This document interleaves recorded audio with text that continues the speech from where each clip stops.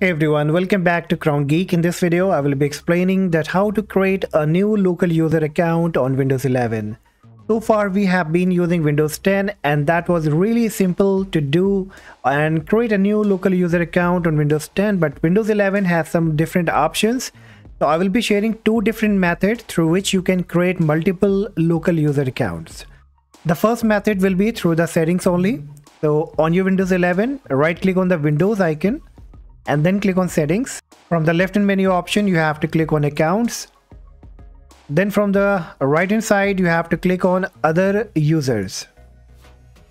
And here you will be getting an option of add other users. So you have to click on add account. And if you want to have a look, you can see that I already have 3 of these local account. Alright, so you have to click on add account.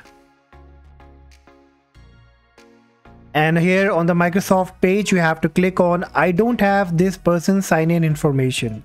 Click on it. And then you need to click on add a user without a Microsoft account. Click on it. And now it will ask you that what name you want to give to this new user local account. So let's say I will give it like local1. I already have my other name, so I'll just give it local1. And then you need to enter the password. If you don't want any kind of password, so you can just leave it empty, or if you want any password, then you can type it. Then you have to retype the password. Now here are some more options, like in case you forgot your password. So there are some security questions that you need to fill up along with the answer. So let me quickly fill up this. You have to also do the same. Once you are done, you have to click on next. And now you will see that this local1, it says local account. This username has been created. Now there are some more options like account options. If you want to make this admin account, then you can change it from a standard to administrator account. Alright, similarly, you can manage other options like you can remove it, or you can add more account or multiple local user account using this method. Now the next method is through the computer management. So you have to again make a right click on the Windows icon and choose computer management. Now from the computer management, the left menu option, you have to click on local users and groups, then click on users, and you will see that the one we just created, it shows over here.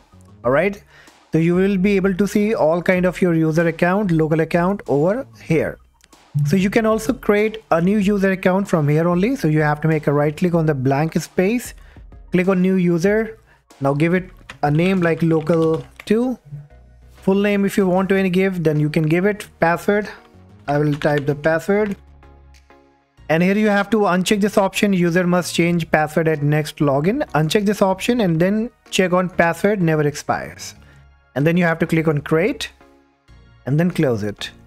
So now you will see that local2 also has been created.